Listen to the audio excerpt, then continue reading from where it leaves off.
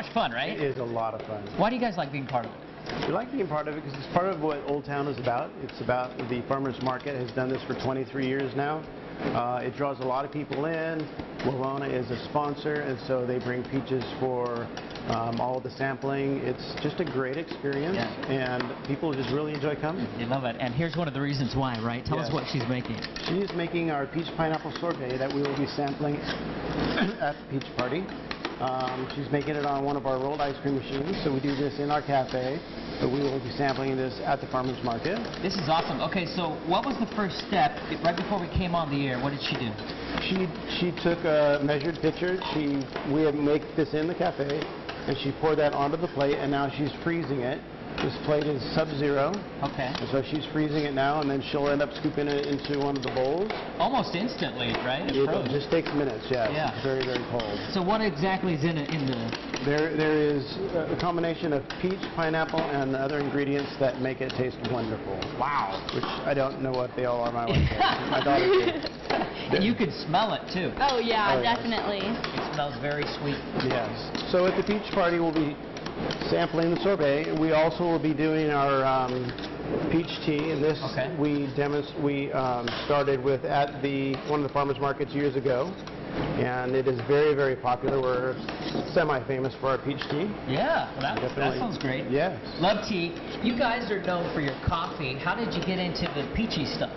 Well, we are coffee roasters. We started off at the farmers market roasting coffee, and with coffee, there's always drinks that you bring along with it.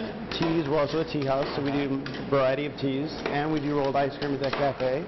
And so we just embraced the peach party as one of the vendors, and here we are with two great products, and they both really share the peaches.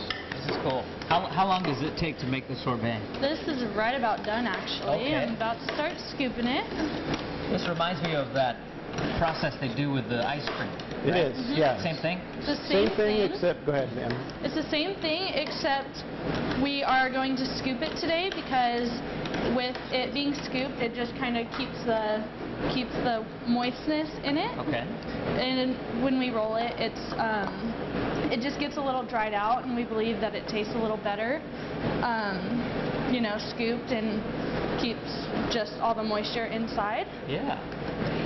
So this is great for someone who maybe has an issue with dairy products, right? Yes. Has an allergy to that? That is correct. And when we do this in the shop, if there is an allergy, we will shut one of our machines down and sanitize it so they don't have to worry about any type of milk allergies as they come in. Well, great.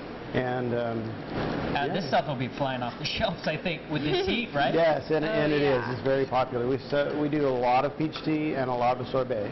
All right. A lot of rolled ice cream. So the whole list of coffees. ingredients here, iced coffees too? Oh, that's part of what we're all about, yeah. Gotcha. So all we really needed for that was the fruit that's in here, and was that put through a blender, or how do you do it? Yes, yeah, it was blended, There's a few other ingredients in there to make it taste wonderful. But yeah, so there's peach, pineapple, a few other ingredients, and then we pour it onto the plate. It freezes as she works it, and you'll be able to taste that in a minute. Oh my gosh. So you poured some honey on there, now what are you doing? Yes. I'm putting a couple slices of peach on there. Just... You can't have enough peach, right? No, Right. not for the peach party especially. That's right. And also a little bit of pineapple. Oh my goodness.